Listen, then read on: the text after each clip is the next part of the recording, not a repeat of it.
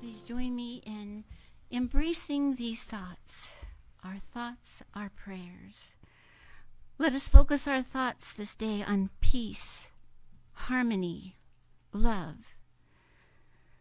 Let us be grateful for this beautiful day, for these words and ideas shared by Reverend Dawn, for the joy of our music team, for the service of our sound team, for the service of our youth team, ready and willing to have youth join us.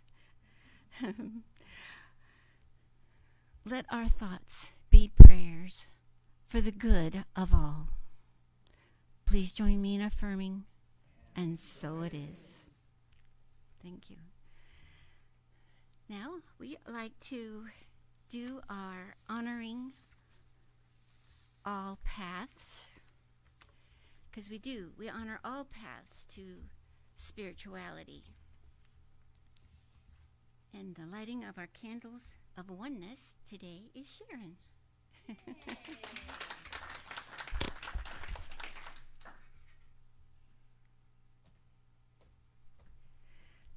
We are an interfaith gathering, a spiritual community that honors all teachings and all spiritual teachers. We begin our ceremony that celebrates this oneness of life, which acknowledges that all peoples and all faiths come for the one universal presence, which we call Spirit. And let us begin. The Tao, honoring the universal path of harmony and equilibrium, the natural way. Shamanic traditions, honoring the beliefs and practices of all indigenous peoples, the way of pristine spirituality. Hinduism, honoring the path of knowledge, action, and devotion. Judaism, honoring the ethical path of living by sacred law. Buddhism, honoring the Four Noble Truths and the path of compassion. Christianity, honoring the Christ consciousness as the path of love. Islam, honoring the path of submission to the will of God as the highest calling. New Thought, honoring the metaphysical path of mental healing through the practice of universal spiritual principles. And the last candle is the healing candle of love. We invite you in the stillness of your own mind to bring to awareness the names of anyone you wish to be included in this healing flame of love and light.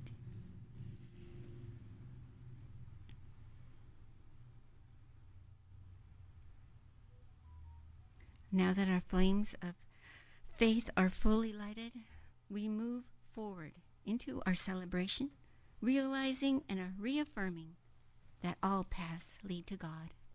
Thank you, Sharon.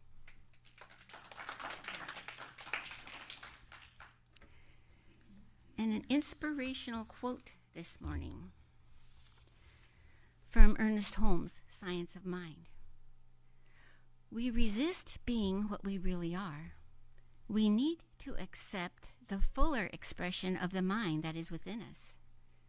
For in its creative flow through us rests our entire future, the greater person that we are, and the richer life we desire to enjoy.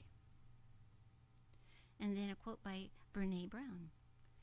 Authenticity is the daily practice of letting go of who we think we're supposed to be and embracing who we are.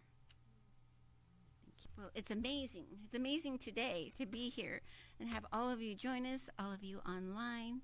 It truly is a beautiful day. And we honor all paths, all backgrounds, all faiths, all lifestyles, and we're glad to have each and every one of you here today. My name is Fleming. I'm practitioner of the day. Just to go over a few things, we do have a few announcements. Our office is closed Monday, tomorrow, and the following Monday. But then we're open on normal office hours after that. Then the Fred Meyer Community Rewards. I don't know how many of you are aware or participate in that, but we do just get a chance to have a contribution every time you shop. So if you sign up for that, it's a bonus for all of us.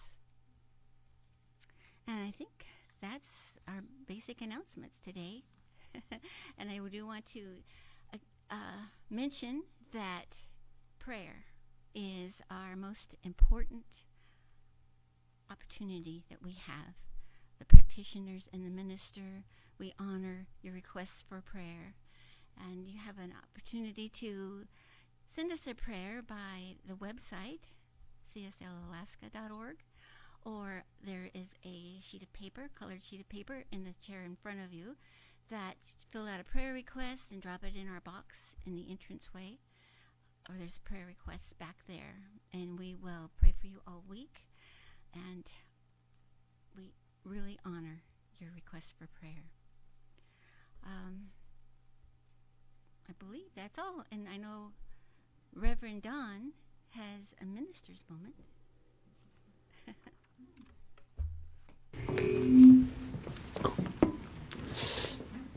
Thank you, Ann. Big minister's moment today.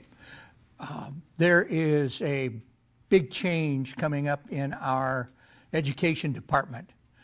Certain classes that have been the cornerstone of what we teach and what we do for a long time are no longer going to be accredited by home office. This takes effect in June of 2025. The classes include, but are not limited to, foundations, power of your word, meditation is more than you think, from whence we came, and there are some others. But those have been really big deal for us for a long time, and they will be no longer accredited. Now, I have been saying for several months now, wait, in the fall, we're going to have these new classes, and I'll have to tell you all about them. Well, I'm still waiting for these new classes, but they're going to be the classes that replace those. So we are here with abated breath.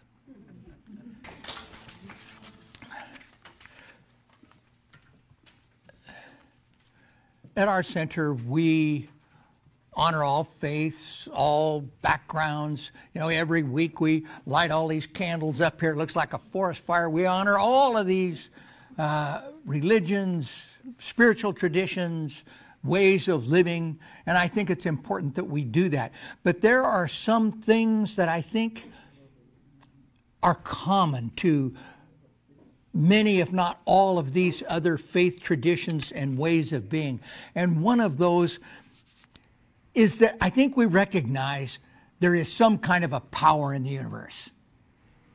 Whatever name you give to it, God, Spirit, the thing itself, Yahweh, I mean, I could names and names and names, but it's some type of an amazing creative power. The word I use is ineffable because it's so big, so magnificent, so infinite that our mere words don't describe this thing that we call God. And this creative force has created this entire universe. Everything. From the farthest away galaxy to the tiniest subatomic particle. And there appears to be intelligence within all of it. Yes, even within the rocks and the stones, there appears to be that particle of intelligence. And it would have taken something that is extremely intelligent, wise, to be able to create all of this. All of these myriads of ecosystems just within Alaska, that all of the different things, animals and plants working together to create this magnificent world that presents us with pure clean water and breathable air and all the things that we need to live until man comes in, but that's subject for a different sermon. But my point is that this creative force has made everything perfect in every way. And if this creative force made everything perfect, and this creative force made each and every one of us, then we must have that grain of perfection within each of us. It is part of who we are, that there is a part of us that is the divine. There's a part of us that is that perfect thing. Emerson called it the oversoul. So if we all have a part of us that is perfect, and we are at free choice, we have free will, we are free to do whatever and we recognize that this infinite force doesn't make mistakes, so who you are is not a mistake. This infinite creative thing that made all of everything did everything perfect except you. You're the one screw up. You know, or me. Oh yeah, I did everything good except old Don. He was kind of messed up. Or even mankind. Oh yeah, we did everything perfectly, you know, except that thing called man. Boy, I kind of loused that one up. No. We have that perfection within us.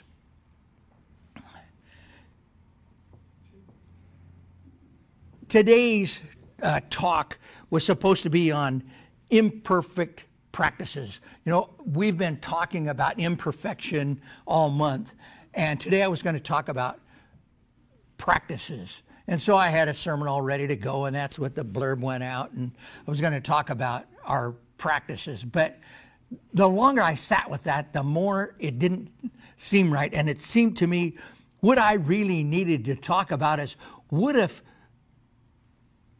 perfectionism isn't the goal?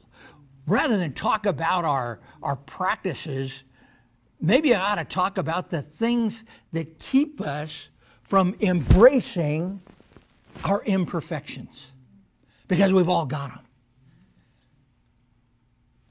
So there are three things that I identified that, to me, keep us from embracing imperfection. The first is the concept of duality. Secondly is that perfectionism narrows our focus.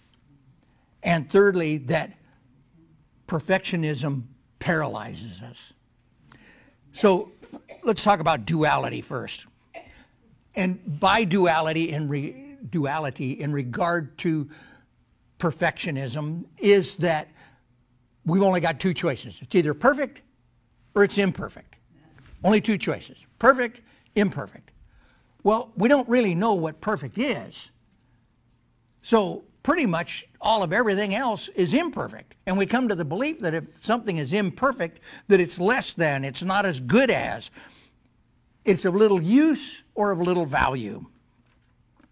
And when we embrace this concept of perfectionism, it can lead to self-judgment, fear, and feelings of inadequacy. I think the idea of what is perfect is a cultural construct. It depends on the culture that you're in, on how we define what's perfect, because it's different in different cultures. When we release our need to be perfect, we can liberate ourselves from self-judgment. These imperfections, these areas where we think we don't quite match up or live up to what's expected, don't define our worth. Our value, our worth, is based upon our inherent divine nature, Emerson's oversoul. That is the part that we can look at. Ernest Holmes said, "False ideas heaped upon false ideas make bad matters worse. The whole confusion of the world arises from the fundamental errors of thought. Chief among those errors, and the cause to a greater part of the others, is a belief in duality, is a belief that there's only two choices, perfect and imperfect." And I submit that there are a lot of things in between. It's not an A or B. It can be both. Do you remember last fall we did that whole series? I think I stretched it out over about 6 weeks of embracing both sides of something that appears to be opposite. And that's exactly what we're talking about here. So if we continue to look at this duality and we look at perfectionism, something that we want to attain or to do, we find that it narrows our focus.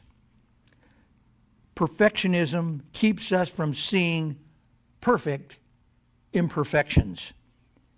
It creates the illusion that there is only one way to be. When we embrace imperfection as an integral aspect of our journey, we honor the divine wholeness that encompasses all of existence. We begin to see that imperfections are not flaws to be fixed, but unique expressions of the divine unfolding. By broadening our perspective and recognizing the divine presence in all things, including our imperfections, we open ourselves to a deeper sense of connection and appreciation for the inherent beauty and diversity of life. I told a story, in fact, I think I've told it more than once, but don't ever tell I repeat stories. But I told a story of the leaky water jug. We had the water bear, if you remember this story, and he'd go down and fill both of his big jugs of water and then carry him on a stick on his back and carry him up to the house of his master, and he'd do that every day. But one of the jugs had a crack in it, and it leaked water. And the jug felt terrible. The jug felt that it was less than, that it was imperfect. The other jug, it got filled with water and carried the entire jug of water, made it all the way up to the master's house, and the master got all this water, but that jug had a crack and leaked. And by the time the water bear got to the master's house, half of it had leaked out. And so one day the jug said to the water bear, "You should get rid of me. You should replace me with a new jug that will be able to hold the water all the way." And the water bear says, "Oh, no, no. You see, you're perfect just as you are." And then as they walked, he pointed out to the flowers only on one side of the trail. And those flowers are only there because of the drops of water that you give them every day as I take it up there. And these flowers are what I use to cut and grace my master's table. So without you, my master wouldn't have those beautiful flowers. No, we need you. You are perfect. And I think that's a lot of what we are. We don't see the perfection within our imperfections. We, in our culture, define what is perfect. And sometimes it ain't so perfect. Third point, perfectionism can paralyze us. By letting go of the potentially suffocating grip of perfectionism, we create space for self-acceptance and self-expression. We recognize that our imperfections are not limitations, but are opportunities for learning, expansion, and self-discovery. You see, our mistakes become our teachers. It's where we learn. It's how we advance. Through bracing imperfection, we invite greater joy and creativity into our lives. When we release the pressure to be perfect, we free ourselves to explore the experiment without fear of failure or judgment. We become willing to take risks, try new things, and step outside of our comfort zones. In doing so, we open ourselves up to a world of possibilities and discover the hidden talents and passions that may have remained dormant under the weight of perfectionism. When Edison invented the electric light, he tried many different times to create this light bulb, a current of electricity in a vacuum bulb. And he failed until one day he got it. It took him over 1,000 tries to do it. And when he was asked about it later, how he felt about all those failures, he said, well, there were no failures. I discovered over 1,000 ways that it wouldn't work. And when we can take that attitude, when we can take the attitude toward life that, wow, I just discovered another way that doesn't work, then we can move into that place where we can accept ourselves. Conclusion, what I want you to take away today.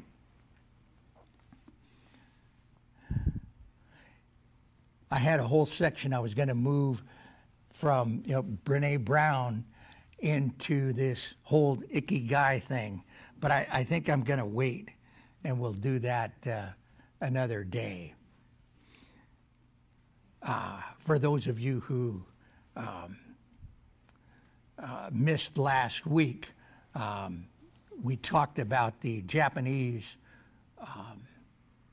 philosophy or thought of ikigai. And I gave everyone a way to remember how to pronounce that properly. And it was after 4 days in the woods above Talkeetna without benefit of a shower, I returned to town and I heard somebody make a reference to that ikigai.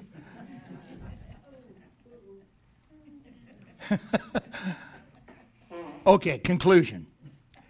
Embracing imperfection fosters resilience. Life is full of ups and downs, challenges, setbacks. When we can accept that imperfection is a natural part of the human existence, we become better equipped to navigate these inevitable bumps in the road. We develop the resilience to bounce back from failures, setbacks, viewing them as opportunities for growth and learning. We understand that it is through facing and overcoming challenges that we truly expand and evolve. And so with this concept of our own inherent perfection, I invite my colleagues, the practitioners, even those from distant lands who are joined with us today, to join me in holding our congregation, those online as well as those here, those viewing later, to hold them in love and light and recognize that in all of the things that we may judge as imperfect, there is a pattern of perfection. And it is that pattern of perfection that we embrace. As we go through life, if we face health challenges, our prayers are not that there's going to be an automatic healing, a cure instantly, but rather that there is an awakening to that pattern of perfection that exists within each and every one of us, which may include a cure. If we are facing lack and limitation, more month than there is paycheck, we simply know that we live in an abundant universe and that infinite creative force is there to support us in every way. And we just open ourselves up. If we are facing feelings of separation from one another, feelings of separation from God, we can just step back and know the greater truth. The truth that we can never be separate from one another or from God, because we are made of that God stuff. We are made in the image and likeness. We are made with perfection at our core. And so we just give thanks. We give thanks for the power of the universe. We give thanks for that presence within our lives. And now we just step back. We accept the good that is ours. We accept our own perfect imperfections. We let it go, we let it be, and so it is.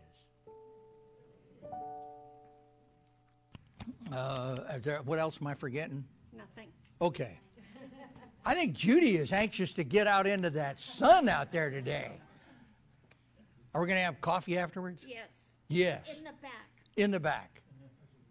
Coffee. Coffee. Anything else? No. Okay, we're going to do our affirmation then. Divine love through me blesses and multiplies all that I have, all that I give, and all that I receive. Thank you, God, and so it is.